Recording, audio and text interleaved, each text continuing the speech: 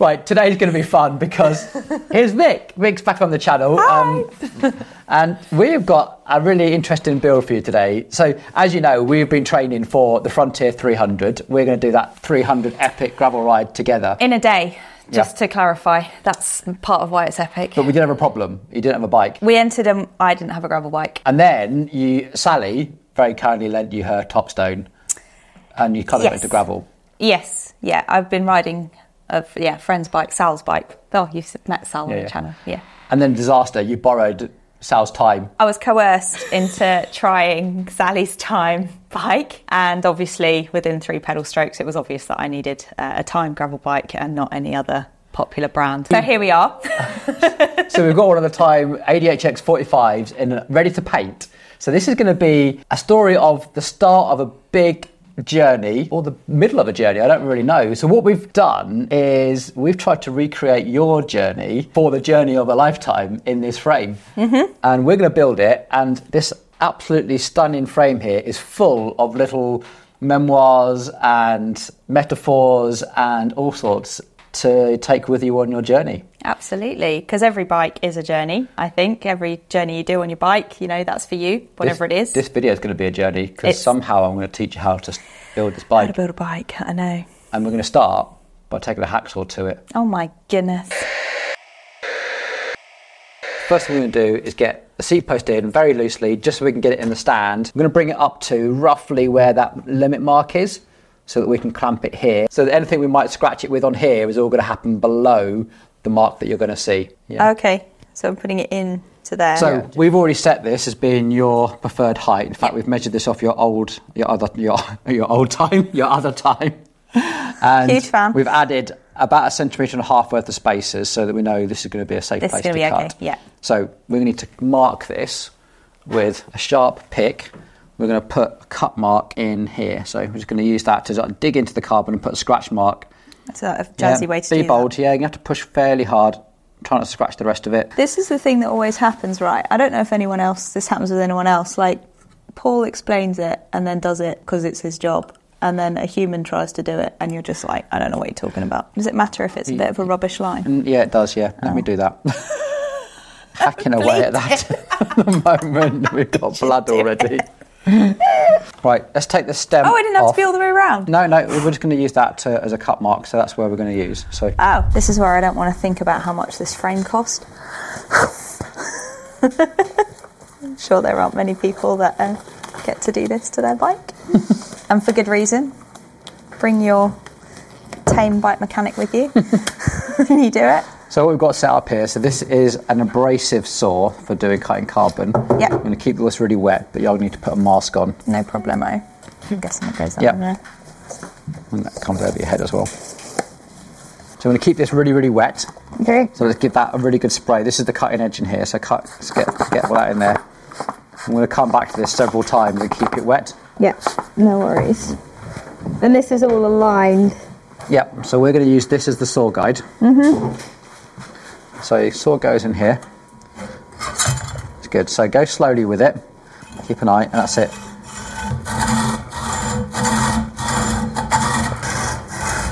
It's good. So as you get close to the end, if you can, try and hold on to the other side of this. On here? That's it, yeah. But yeah. I feel. Oh, okay. That's so just going to stop it. That's just going to stop it splintering at the last minute. Yeah. So just keep going. Let the saw do the work. So almost there. Nice and steady. Nice and easy. That's it. Perfect. Okay, that is not bad. That's it. I can go in the bin. So what I want you to do, this is all dusty here, and we're just going to, as you undo all this, just gather it all up with that white cloth and try and wipe it all with your gloves on, and then get rid of all that carbon waste. Cool. Just got a little bit of tidying up to do. So you keep hold of that. This is a fun little tool. We're going to use this wet. So you're going to go to the sink and completely soak this and use this wet. This does the outside. This does the inside. And we're just going to put a small chamfer on that just to tidy it up. What about those bits, Dwayne? So let's have a quick look. Done inside and out. Get rid of all the sharp edges. That is a very neat job. So there's a little bit of sandpaper there on the side. Again, use that wet. Yeah. And all I want you to do is go in that direction, because what happens with time is you get this little fraying of the carbon edges. Yeah. And just by standing only in one direction, you'll just take that off into a nice chamfer. Going to send it for inspection. seems better than it was.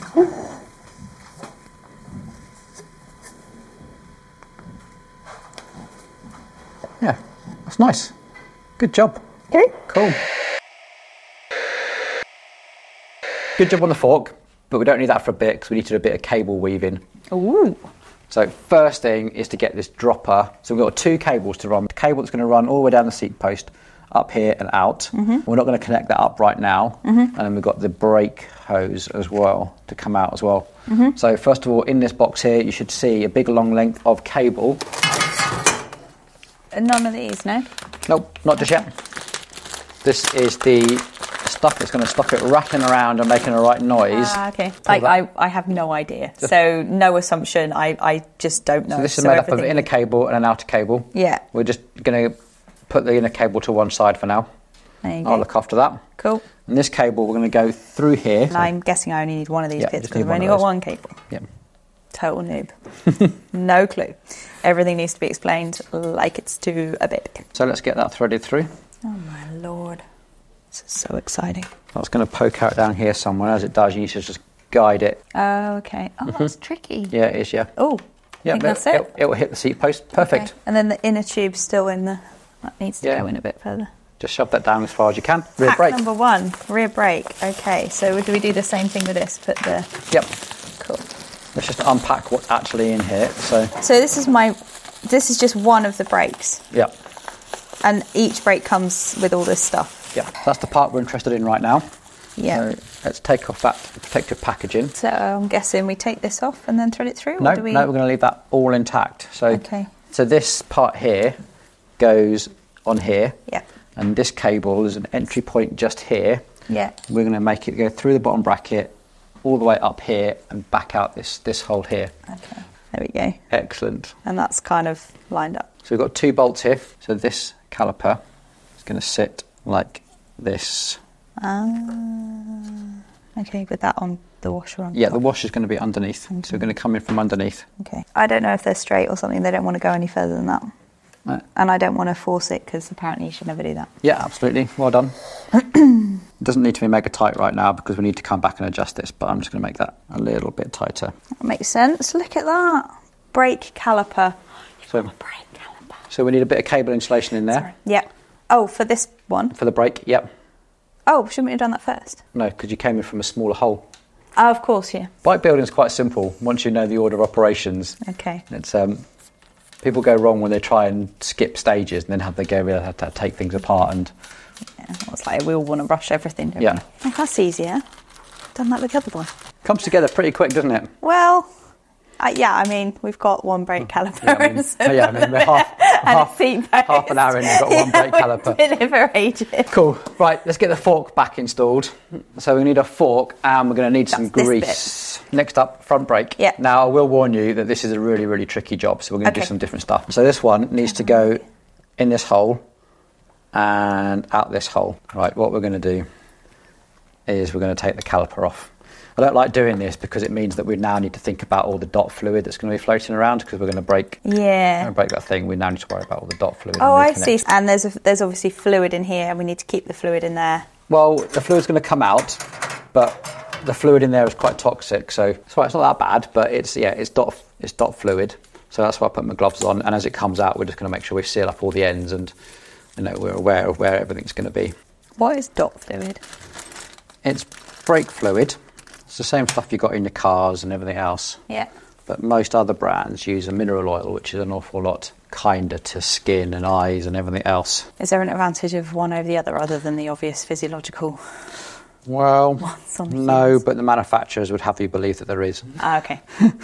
Cool. So we need another one of them bolts. Yeah, we've got some downstairs. We'll go and get them in a second. That's okay for now, though. I noticed that you've asked Tom as well to make sure all the ends of these are all glossed out as well. Yes. See all the pretty bits. All the pretty bits. So your business is Sports Recovery Kendall, which is purple and green, the purple and colours. green, This is the colours of your company. Yeah. And where did the brushstroke idea come from? It came from Tom. Yeah. We didn't have that originally. I wanted the inside green and the outside purple, and then through the design process that we did with Tom, he suggested this as an addition to to the other stuff we had going on the bike, and I loved it, and I think it's worked really, really well. Time to put the headset on. So what we need to do is we need grease on this surface. Bearing goes over the top of all of this. We put grease on that bearing. Yeah. And then we put this to one side. Yeah. And then we put the grease on the thing, and then we're going to link everything together. Okay, so this is our grease? Yep. That we sell here at Mapdown? Yep. And because it's in a syringe, hopefully you won't get grease all over your fingers. Well, we'll see. So how much do I need? Do I just paint on a little bit? No, be quite liberal. Oh. Yeah, you can give it a good squish, and I'll probably keep pushing down on that. As I go? As you go, yeah. Cool. Let's grab one of those bearings. And do they go that way? Yep, perfect. Yep, cool. Now cover this surface with grease as well. Oh, okay. You'll see why, 'cause this is the best way of keeping all your hands clean of grease. It's just a nice system of doing it so you don't end up with grease everywhere. Yeah. All over your hands and smeared everywhere. So what we need to do, we're going to put the fork in and we're going to feed that cable through. Right. Yeah, so we want this to be on this side, on this the right side of the frame. Yeah? Yeah. Now this one, we want to come out on this side of the frame, and so does this one. This one's all going to go to your left-hand shifter.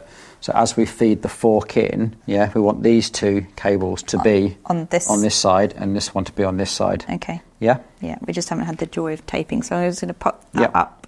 Yep. No, that's good. Totally yep, keep pushing. Didn't do that. Until that comes through. Right.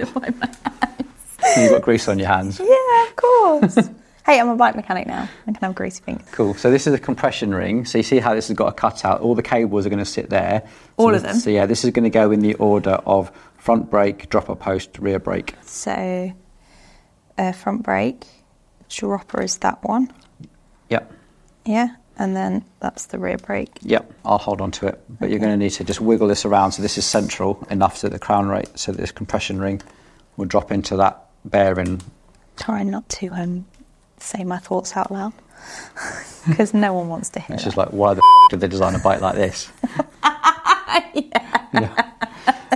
But why is it like this? There'll be an awful lot of people in the comments sharing that thought with you, because this is this new method of internal cable routing is both loved and hated in equal measure. One, it looks fantastic. Well, it looks amazing. Done, yeah. But getting there is a challenge. Oh, is that enough? Is that? Yep. That's good. Cool? And this is going to be the top cap. You see it's got these two little relocating lugs. Yeah. Yeah, so the cables need to go through it and out of that hole, and those two little lugs are going to locate with these. With it. Yeah. Okay. So perfect. Well done. Cool. Right, I still got hold of this. So this is your stem. All those cables now need to go through that hole and out that hole. Oh my word. Yeah, and keep it all in the same order. So what we're fitting here, this is actually slightly different to what we normally do with time bikes. So this is an FSA Top Cap. We're going to fit in a Vision stem. I know we're mixing and matching all our brands here. The reason is it's a mix and match bike. No, not necessarily. We really wanted the shorter, and we like the design of the Vision stem with all of this, which means that you have to run the FSA Top Cap with this Dada DCR system. So you're not always having to run that Dada Superbox stem. I think when you see it, it kind of suits the more gravelly type of vibe. It's a bit chunkier, isn't it? Yeah. Yeah. And then this goes on this side because this is the rear brake. Yeah. Let me just make sure that is all located down. Is that all good? Yep. Yeah. It's good. So this part here is what we call compression, another compression bung. We're going to put this inside. This is going to compress against the inside of the fork. And while you're faffing with that, we've got a map of Coniston on your top tube. We have got a map of Coniston on the top tube. Blanked out in raw carbon. Because that's what I paid for. Yeah. No, actually Coniston is kind of what brought me here. So I started open water swimming when I lived in London, because it was a way of... it was a trendy thing to do. It was a trendy thing to do, but it was also a way for me of sort of de-stressing and learning to do that that wasn't in the gym. And I worked up to swimming the length of Coniston. And that's kind of how you and I met, really, isn't it? Yeah.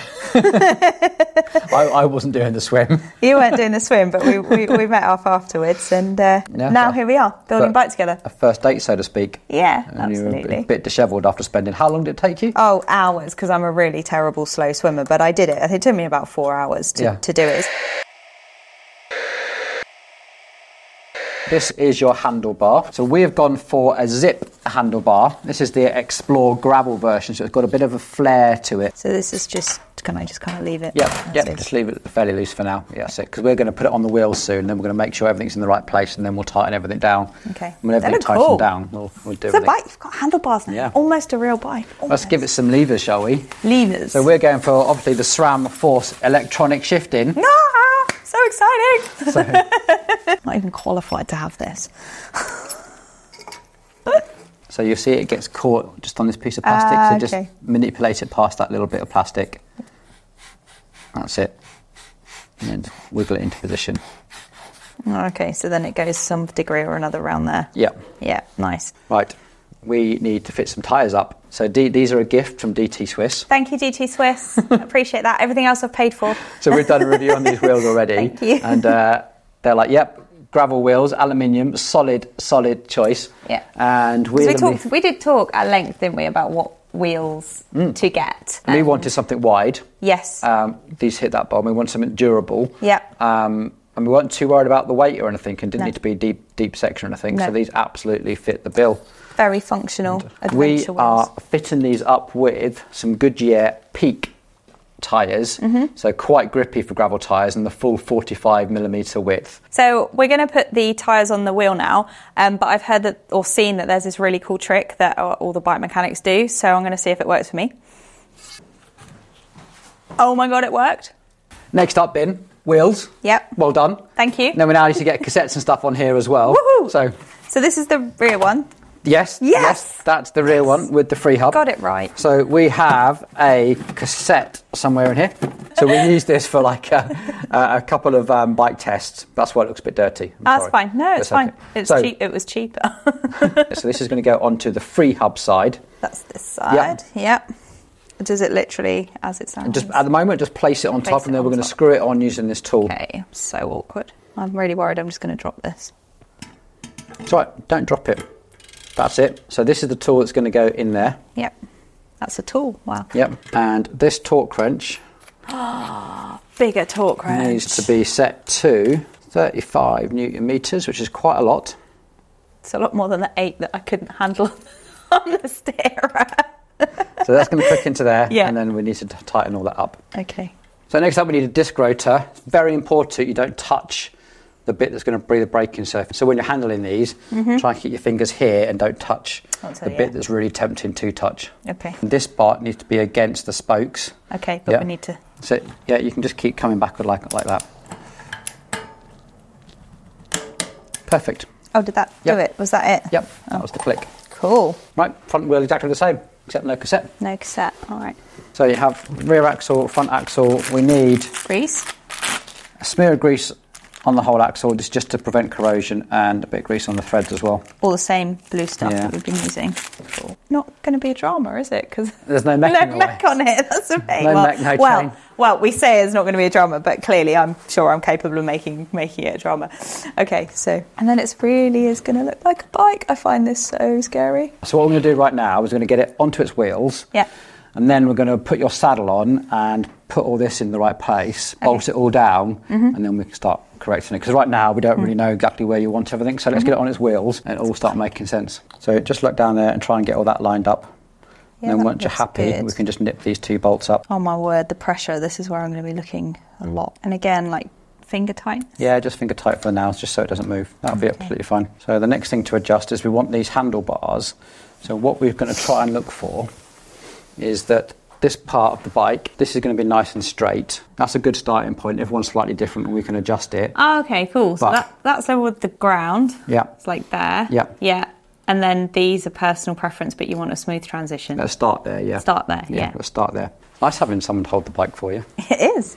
So I fold that back? Yep. Fold that bit of the... Hold on. 2, 3, 4, 5, 6. So it was actually there. That feels crazy. I don't want to commit to that. Oh, I can still see it. It's okay.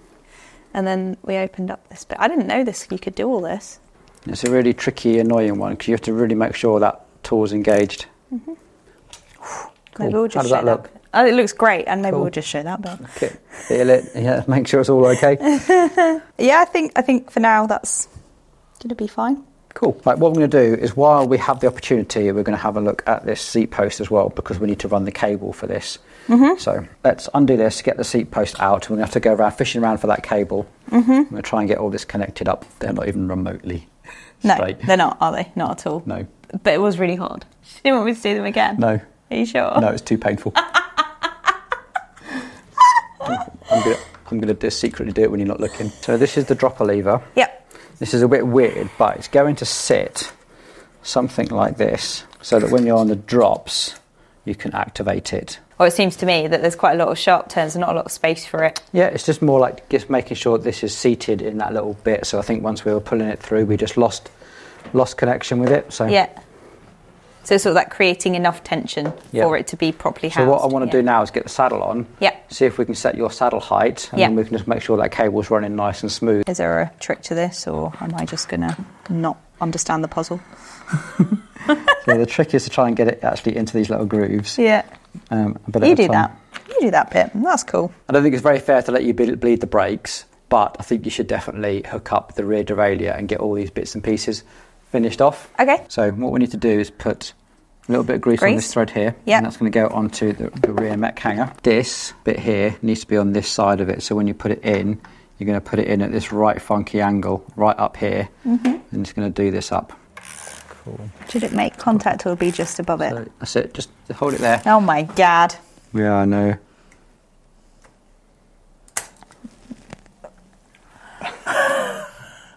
Do we need to stop and come back to this another day, Paul? Yes. Yeah, okay. Hello!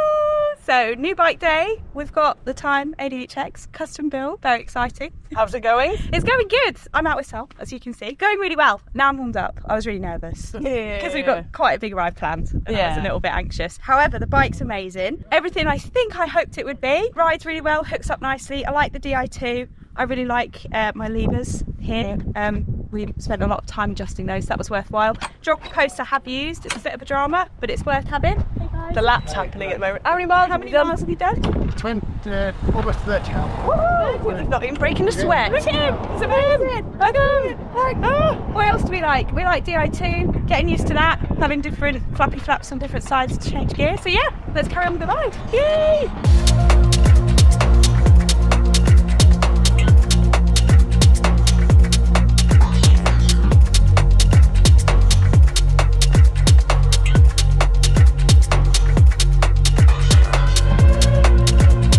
So good. Bike, envy. Not really, because I've got my own bike. Got one. I've got one too.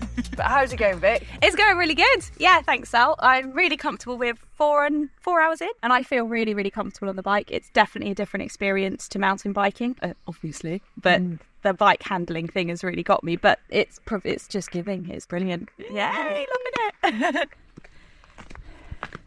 It's a little friend on the trail. Some Lake District gravel. The nice thing about the gravel bike is it's super light, so it's really easy to hike a bike. Personally, this terrain and this pitch for me this morning, nah, but it's all good fun.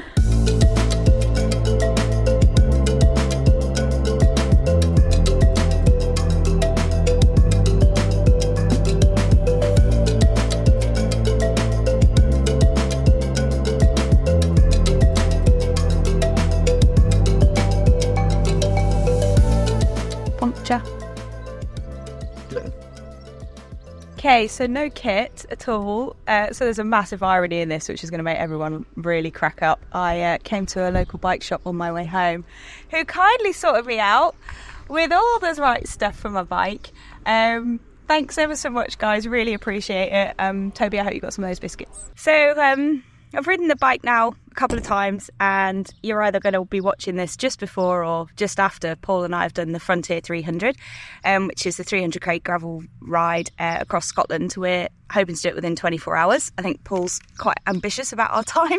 I'm probably a bit more realistic in that it's probably going to take us all day, but hopefully not the full 24 hours. That's pretty much the reason of why I got this bike and we built it together. Also, it's a journey bike for the riding, but also for me. And I've had it personalised by Tom at Big Lit Customs, who you've probably seen on the channel before. And I think it just looks really good, but there's also a lot of little details on there that are really specific to me and my journey to the Lake District. I used to work in London, and I made the move here 6 years ago now and set up my own business. So there's a lot of things on the bike that you see in the paintwork that represent moves towards that journey journey, things that I left behind, and so on. So it's a really lovely touch when I'm out on the trails to sort of have that. And it's also in my brand colours. The Sports Recovery Kendall is my business. I'm a sports therapist and strength coach, and that's also pretty cool free marketing if you run a business. So yeah, I hope you enjoy the video, and any questions, pop in the comments.